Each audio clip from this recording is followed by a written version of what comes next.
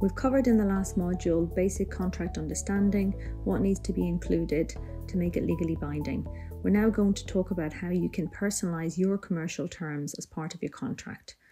The first point we'll cover is how to decide and include the ideal term for the contract, and this will vary based on each individual contract. Secondly, we'll discuss how to detail your pricing and include any incentives to encourage growth in your business. Thirdly, we will discuss how to set payment terms and what provisions you need to include to protect your business. Fourthly, we will discuss how to clearly define the specific responsibilities of each party in the contract.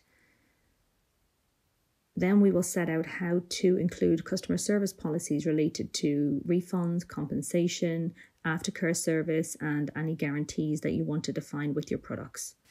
Point number 6, we'll cover how you can set personal terms and conditions to protect your specific business needs. Point number 7, we will discuss termination rights, who has them, notice periods, and how to execute terminations.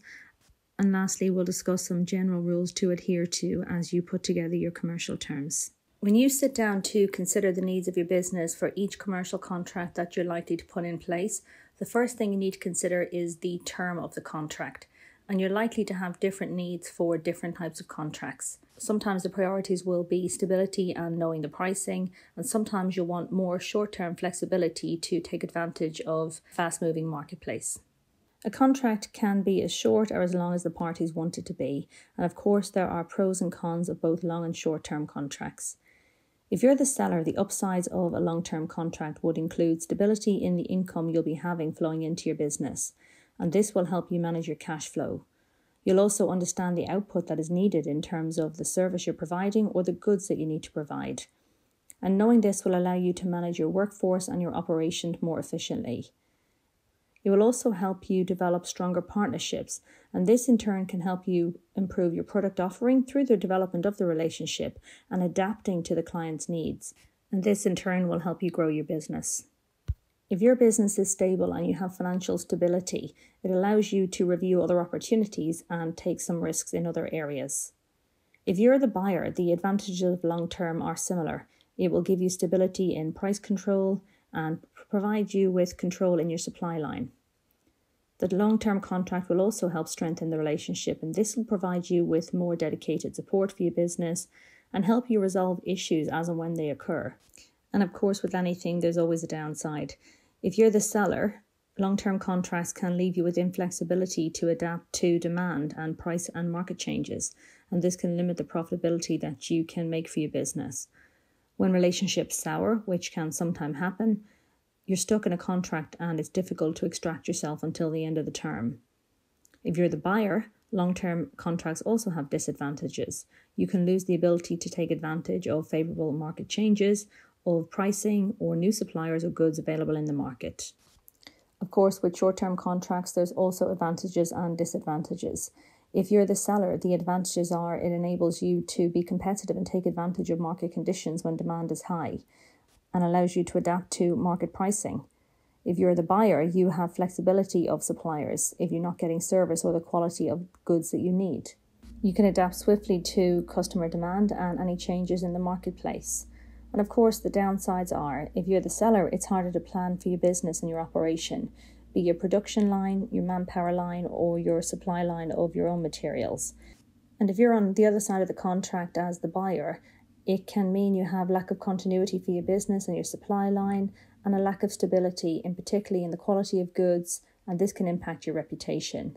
And of course, the financial terms are not usually as favourable in short-term contracts as they are in long-term.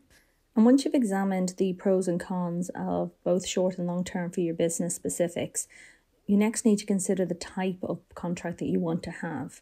And there's many types of contracts, but I'll give you the most popular that are used in retail. The first is a fixed term contract. This will have a start date and an end date and will be automatically terminated upon expiry of the fixed date.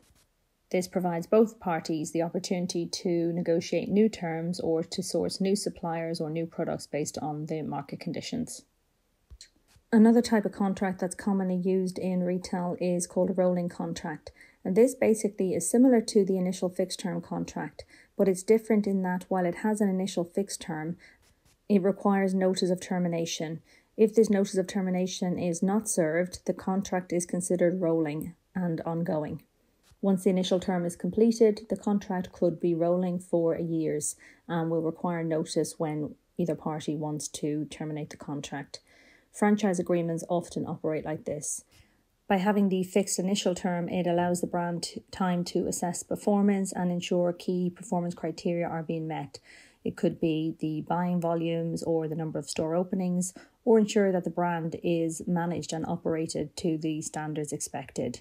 But by having the contract rolling and ongoing, it allows them to continue to take advantage of good performance, but while reserving the right to terminate notice when it suits them. Another type of contract that's frequently used in retail is called a subscription contract. And this means that it's for a fixed period, but this will automatically renew for consecutive fixed periods unless it's terminated. So for example, 1 year agreement, and if there's no notification for termination or non-renewal by either party, it's on automatic subscription for another year. You need to consider the position of your business, whether you're starting out or whether you're at the maturity stage, and consider what's best for you with each type of contract that you're considering. You're likely to have different needs with each supplier that you're considering. Take each relationship into consideration based on size, volume, financial benefits, and consider how it will impact your business and make the best choice for each contract. The second area for consideration as you draft the commercial terms of your contract is the detail of the pricing and if you add any incentives. Before you agree to any terms of pricing in a contract, you'll need to take a step back and take a holistic look at the pricing you currently have in place. No matter where you sit in the cycle of retail supply, be it as a manufacturer of goods, a distributor, or selling as a retailer to an end user, each business will have its own set of circumstances. There will always be a need to evaluate your pricing strategy to ensure that you have margin optimization, as ultimately supply and demand will play a key role in your decision making. You need to consider the effectiveness of your current pricing strategy. Review the last period sales, be it last year or last quarter, and look at the amount of deals you've done and the volumes. What portion of your total sales came from direct pricing that you had set? Or how much of your sales and volume came from deals that were special? This may mean involving bigger discounts or other forms of incentivization. Upon reflection, were they all needed? Did they genuinely add more value to your business? The reality of running a small business is that we make decisions for all kinds of reasons. Sometimes genuine commercial reasoning, sometimes you need cash flow to pay the bills and there's money tied up in inventory. Inventory doesn't pay the rent, so you'll make a deal to release some cash to your business. And sometimes you make deals just to strengthen the relationship with the supplier. It's a good idea to take some time to analyze what you've been doing and reflect on the deals you've made and see what makes sense for your business. Ask yourself, how much discounting did you do that was unnecessary? And if you find the majority of your sales were discounted, perhaps your pricing strategy is wrong to start with. Once you've taken some time to review your pricing strategy and made any necessary adjustments, you can move to the next phase, which is to set the pricing for your contracts and add any additional incentives that you feel are appropriate. Of course, you'll want to consider the relationship and the type of contract that you're dealing with. You've set your pricing. If it's a short-term contract or a once-off customer, you'll likely just continue with your set pricing. If there's a bigger relationship and a more long-term contract at play, you might want to consider any discounts or additional incentives. Some of the most commonly used incentives in contracts are growth incentives. These are rebates based on incremental growth. So you pay full price for X amount of value, and based on increased volumes, you can offer discounts. So for example, £0 to £10,000, there's no discount. £10,000 to £15,000, there's a 2% rebate. £15,000 to £20,000, there's a 3% rebate, etc. There's also conditional discounts, which are based on various conditions set by your business depending on the type of model you have and the goods you sell. An example of this could be to offer a discount on one product range if they buy another. This type of discount is often used when somebody is introducing new products, and it's a great way to move people from placing the same old regular orders and to encourage some additional sales and to try new products. Ultimately, your goal is to sell these new products long term. Regardless of how you choose to proceed with your pricing, the main point is to ensure that you have clarity and detail within the contract, so understanding is clear from both parties. In any retail business, the payment for goods and services is always a key consideration, as every business needs to manage their cash flow. And this is why it's extremely important that payment terms are very specific within commercial contracts. Here are some points to consider when you are setting your payment terms. Firstly, what is the payment due date? Now, this may seem quite simple, but people can perceive things from different angles. Is it from the date the order was made? You may have your own cost or procurement involved, and that's your expectation. Is it from the date the invoice was made, or is it from the date that the delivery was made? You need to be clear. The second is the payment method, specifying to whom and where the payment should be made and in what format. So, for example, detailing the name of the business or the person that the transfer needs to be made into, and if it's a wire transfer or cash transaction or check payment. The third area to consider is discounts. Some retail businesses will offer discounts based on payment timelines. So it's full price if it's paid on time, it's 5% discount for early payment, and escalating discount for the amount of time that is being paid in advance. This can help with cash flow management. Obviously, you'll need to work out the level of discount based on the size and volume of your own business. The fourth thing to consider is if there's any late payment penalties. If there are to be any, and if they are, what are they? And if it's interest, you'll need to state the specific level of interest that you expect. You'll also need to consider and try and specify what happens if arrears occur and payments are missed. You'll have the option to include suspension rights, and this means that you can cease delivering your services without being in breach of your contractual obligations if the other party fails to pay. And you should also include some time of the essence wording in a contract. And this is a phrase in a contract that means performance by one party at or within the period specified in the contract is necessary to enable that party to require performance by the other party. And failure to act within the time required constitutes a breach of contract. So effectively, by making payment a condition of the contract, and if the other party fails to pay on time, you'll have the rights to terminate the contract early. For most retail businesses, there will be many transactions on a daily basis with suppliers back and forth, and in most cases, these clauses won't be necessary. But by setting in writing what happens if and when these scenarios occur, you'll protect your business. It's also worth considering that when you're drafting an agreement to payment terms, the stronger the payment terms are, the more likely it'll be that the other party will want to negotiate on strict and detailed terms for the delivery of the goods or the provision of those services.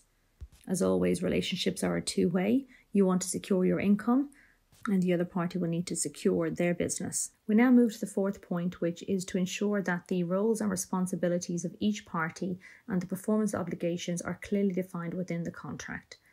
A well-designed contract is a useful, constant reference point for a good, mutually beneficial trading relationship. So taking time to get the detail right at the beginning is important. You'll often have people say that having contracts in place are a waste of time and that they're usually shut away in a drawer and never looked at again after they're signed.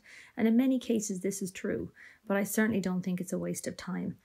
I see it as an extremely positive sign that both parties have taken time to agree the performance obligations and to understand what's expected of them.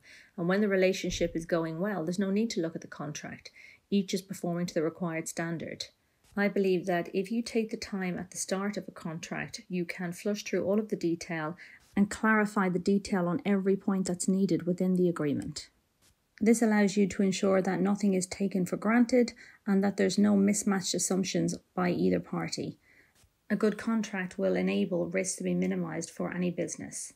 So it's really critical to be very clear about what are the roles and responsibilities of each party. What are you legally committing to do, and what does the other party need to do in return? The length of detail required will of course depend largely on whether this is a once-off contract or an ongoing supply line over a period of time, be it a short-term contract or a long-term contract.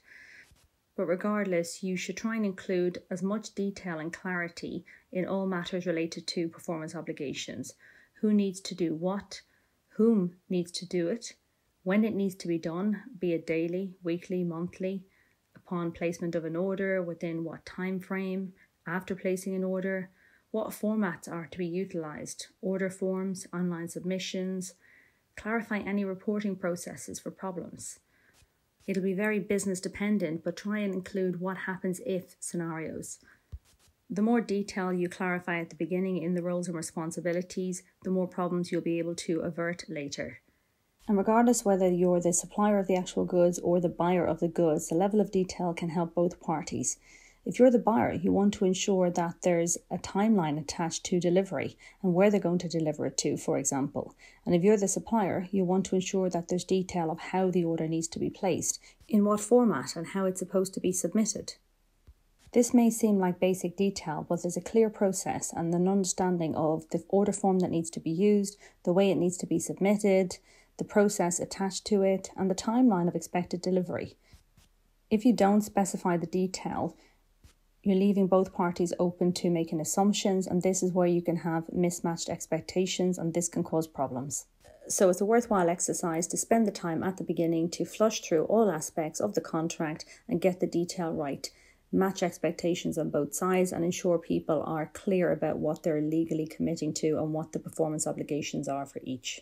Another area for consideration about your own specific business needs is how you set out customer service policies relating to refunds and compensation, aftercare service, and any defined guarantees that come with your products. Customer service is a key component of a successful retail business, and there will be basic laws that are implied that provide protection, but outside of those, it's up to the individual business to create and define its own policies relating to the many aspects of customer service.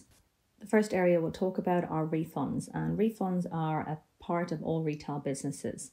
There are many reasons why businesses face refunds, and they vary from where customers just change their mind and no business can impact that, items are not fit for purpose, delivery time arrived too late to achieve the goal, or items can be found similar at a lower price elsewhere.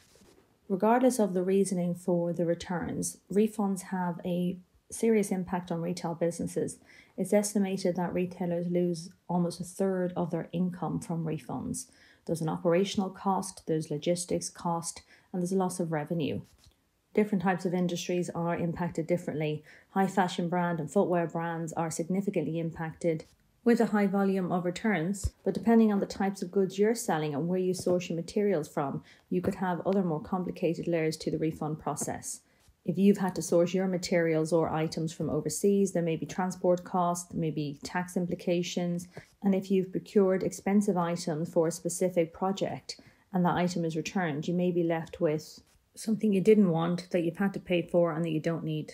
So to protect your specific business with its own needs, you need to clearly state as many of your own personal policies when you're creating a supplier contract specific for your business. And it's a fine balance between trying to protect your own business needs while of course providing good customer service. Be sure to set out the details that you require to accept a refund, including packaging, not being used, etc. as part of the contract, as this will help resolve any problems down the line.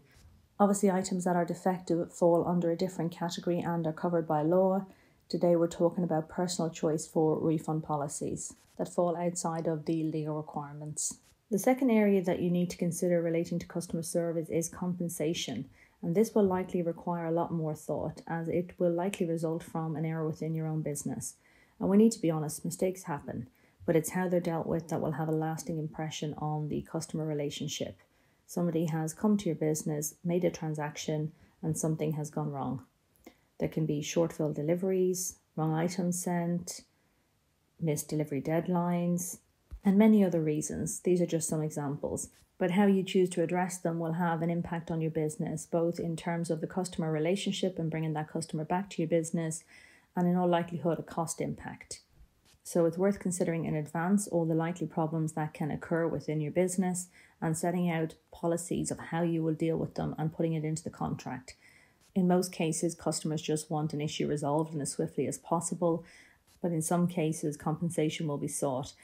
Setting out your policies in advance before a contract is signed for how things will be managed when things go wrong will help manage assumptions and ensure people have the same level of expectation and help find a resolution while maintaining the customer relationship.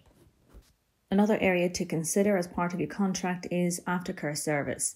If you're the supplier, you want to set out what aftercare service you provide, and if you are the buyer, what you require in aftercare service. Obviously, this won't apply to every type of retail industry, but for more expensive items, technical items, phone equipment, and so on are just some examples. And lastly, you want to specify and define any guarantees that come with the products you're selling. And guarantees are a form of assurance that are used in customer service. You can offer many types of guarantees. There are reliability guarantees, durability guarantees, money back guarantees, and much more. Depending on what you're selling, define what guarantees you're happy to offer with your products. By setting this out in advance, you will help manage expectations and remove the opportunity for any assumptions.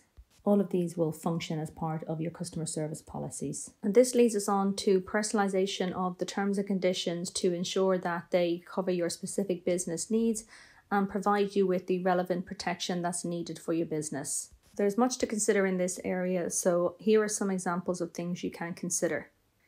Firstly, consider putting a clause in that gives you the right to delay delivery when it's due to circumstances beyond your control. You should also try and assert your right to retain ownership of your goods until they've been paid for in full.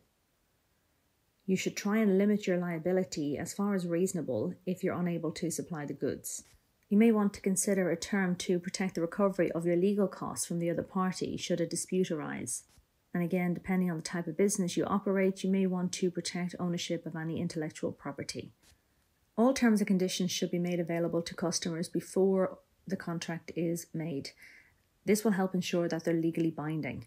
Additionally, it's a good idea to display terms and conditions on the back of all contractual documents relating to your business.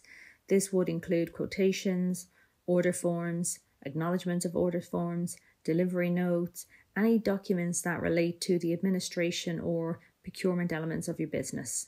By having them visibly displayed and frequently displayed on all documents, this will help ensure that they are legally binding should a dispute arise. The examples given are just that, examples, and there's various terms and conditions you should consider to protect your business. Take time to sit down and look at all the areas of vulnerability and exposure within your business and try and put clauses in place that protect you best. We now come to talk about termination rights and exit pathways for your business. It is inevitable that you may want to bring some business relationships to an end before the expiry of the contract term. And termination is a complex area for any business and is frequently the subject of business disputes that can end up in court litigation. So today we're going to talk about the key things and provisions you need to consider when you're putting together your own commercial contracts. So the first step would be to consider who has the right to terminate. It's likely that both parties will want to reserve the right to terminate a contract, so be sure to set out clearly defined rights for both parties. And the second area to consider is to establish the various grounds that can be used for termination. Most terminations will fall into one of two categories. One is a serious breach, which requires termination, and this can include things such as non-payment or breach of confidentiality. And the other one is no-fault terminations. And there's many reasons that would be considered for a no-fault termination, and some even have nothing to do with the other party. You should try and include clauses that protect your business in all scenarios. In the event of serious breaches, such as non-payment, such as breach of confidentiality, such as failure to deliver goods, you should also include clauses that allow you to terminate the contract for no reason. And you'll need to link this to how much notice is required for the various scenarios. The level of notice period required will differ depending on the reason you're giving notice or the grounds for termination. For example, if you're terminating for a serious breach of contract, termination may be immediate, whereas if you're terminating without fault on part of the other party, you'll likely need to provide a reasonable notice period. And there'll be many factors that will need to be considered when drafting the termination notice period. Especially in the event of a no-fault termination, the other party is likely to push back and want to protect themselves. So you'll need to consider the size of the business and the volume of goods between both parties and how long the relationship has been established.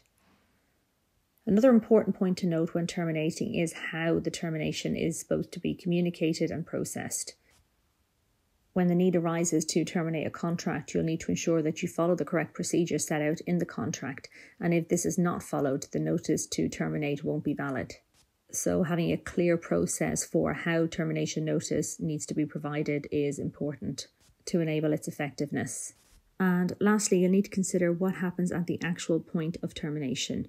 You'll need to consider how the exit plan will be implemented, how financials will be settled, what will happen to any unsold inventory.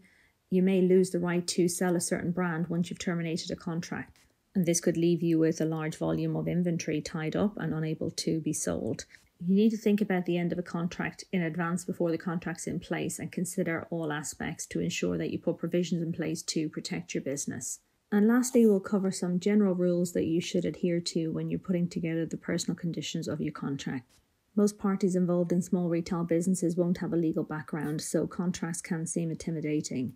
So try and use plain English as much as possible and make everything as easy to understand as possible for both parties. You're not legal experts and you don't need to pretend to be. The second tip is to try and share all of the terms of the agreement as early on as possible. This will avoid much time wasting where non-negotiables from either party cannot be agreed upon, and it'll help minimise disputes later on. There's nothing worse than spending weeks negotiating a contract to get to the end and then not be able to come to an agreement on a certain non-negotiable. The third point is to ensure that you adhere to any legal issues that control your industry. Make sure you're aware of what they are in advance and are included as part of the contract. The fourth area sounds simple, but ensure that you get the legal names, the business trading name, right and included in the contract.